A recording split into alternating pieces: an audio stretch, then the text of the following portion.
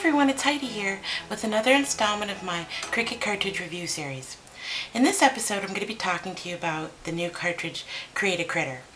But before I do that, I just want to mention briefly, in one of my previous videos, when I had talked about the Once Upon a Princess cartridge, I reviewed just how to layer the dolls, how to put them together. I'm going to do a full review or a full tutorial of this Once Upon a Princess cartridge. I just haven't gotten to it. And also, I'm going to assemble the castle, the three-dimensional castle. So I've been waiting to do that because I'd like to have that finished before I do the video. So that's just a side note. Okay, so on to the Create a Critter. I'm going to talk to you a little bit about the Create a Critter cartridge. I'm going to show you how to assemble the cuts, the main base cut, and also talk to you about the different function buttons on this cartridge. What I did here was I started off with cutting out the little squirrel, which you find on page 32 in the manual. And you'll see right here, here's the base shape of the squirrel. And then the first 1, 2, 3 function buttons are all layers for that squirrel, or for this base shape. Then if you're going to hit the shift button, you'll get this base shape, and the first 3 function buttons are the layers for this shape. So let's just start off with the squirrel. So here's the squirrel, and the base of the squirrel is this right here, minus that little swirl that I did for the tail. That's one of the layers, actually. So I cut this squirrel at 4 inches, and I cut it in brown.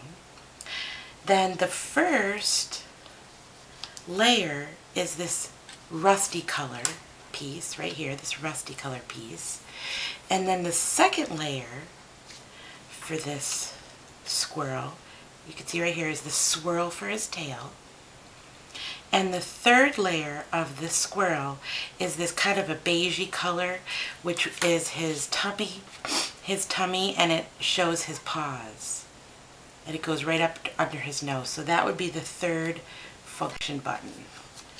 So the rusty color is the first function button, the swirl on his tail is the second function button, and his tummy and his, I guess you'd call it his muzzle, will be the third function button. And they're really simple to layer. I just layered the swirl on first. I layered his tummy and his muzzle onto this rusty piece. And then it's simple as anything just to layer that piece right on there. So they're very simple to layer, these cuts on this cartridge. I did want to mention that I wanted his tail and the insides of his ears to be like a dark chocolatey brown, but I wanted his eyes, his nose, and his mouth to be black. So very simply, I just took a piece of black cardstock, cut it out so that it would cover the eyes and the mouth, and then just glued it down. So I just did want to show you that. That's why his eyes, nose, and mouth are black. So this is the little squirrel, the base cut, and the first 3 function buttons.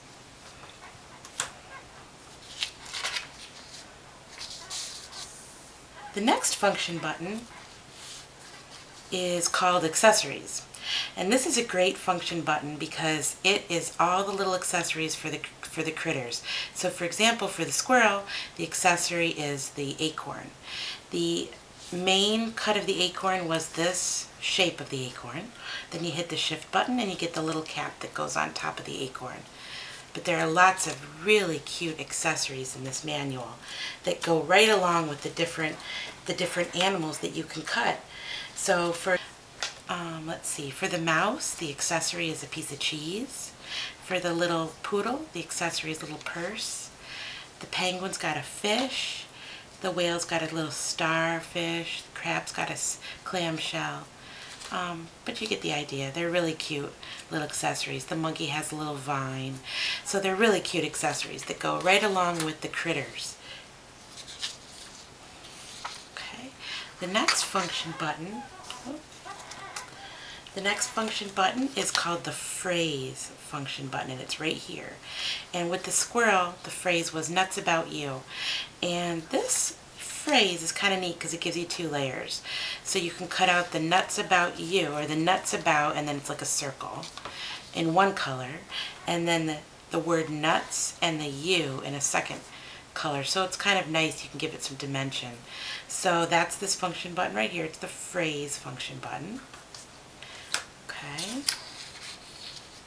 And there's a lot of cute phrases, not only that could be really cute on cards, but also you can use them on layouts as well. Now the last function button on the Create a Critter is the shadow function button. And what I did here was I cut out the mushroom, which is the shift key of the squirrel, the mushroom. And then you could see the black, I hope you can see, there's like a black shadow around it. That I cut from the shadow button.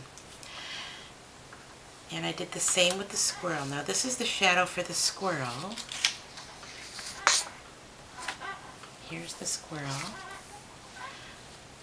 I didn't glue this piece down, but there you go. You can kind of see what it's supposed to be.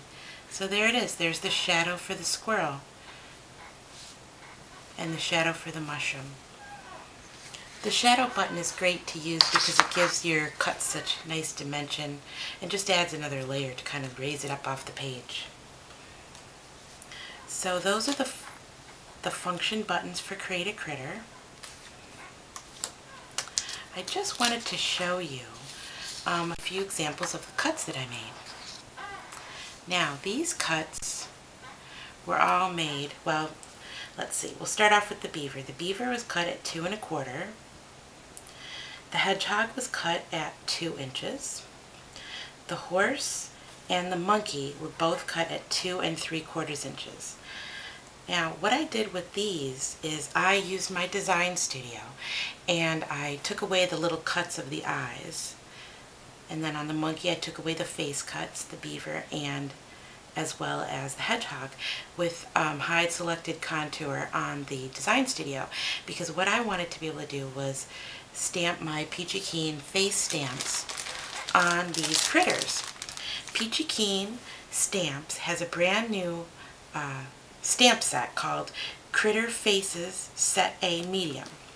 And this is an awesome stamp set that gives you an enormous variety of stamps that you can stamp directly, made specifically for this Create a Critter cartridge. So for example, here's the little hedgehog face, the little beaver face with his teeth, so cute. Little eyes for the horse, and the little face for the monkey. They're right here. This Peachy Keen stamp set also has a pig and a cow. It's got a little owl face, a little chick, a little duck, a little turkey. This is for the little bookworm. It's got so many little cuts. You can use it for the raccoon, you can use it for the bunny. This is a great set to have, stamp set to have, if you have the Create a Critter cartridge. So here's an example of some of the animals with their faces stamped with the Peachy Keen stamps. And then I'll just show you a few more examples that I did. This is an example of a scrapbook page that I made, and I used my Peachy Keen stamps on the skunk, the fox, the tree, the deer, the turtle, and the tree stump. But you can see how versatile these stamps are. They're wonderful. And also you can see how I use So Deer. Now that's from the page with the little deer on your Create a Critter. And then I just welded To Me using another font from another cartridge. I did this in Design Studio. So Dear To Me. And let's see. Here's a card that I did using my Create a Critter. It's the teddy bear. I welded it in Design Studio and made a little shape card with the teddy bear. Here's another card that is the penguin, and I used my Peachy Keen stamps to do the penguin's face. And here's another card with the two pigs, and I used the little peachy-keen stamps on the piggy faces, and I welded the pigs together in Design Studio and created the hugs and kisses in Design Studio as well. And here's the last one I did. This one I took away the face of the beaver and I drew my own face. So it's such a versatile cartridge. There's so many ways you can use, you can embellish it. It's just a great cartridge. So I hope you liked my tutorial on Create a Critter, and thanks so much for stopping by, and please stop by again. Thanks a lot. Bye-bye.